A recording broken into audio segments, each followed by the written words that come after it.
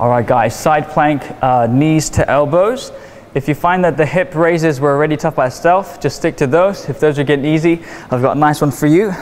As always, strong wrist here. Body is stacked, nice and high, hold hard. I'm gonna put my arms overhead. I'm gonna pull those elbows in. I'm keeping this high, I'm not sagging, keeping this high. Arms are coming in and back down, okay? In, back down. Even do a little pause, in, back down. And let's do the other side, just so you can see. Here, nice and high, arms overhead, pull in, core tight, down, in, and you're done.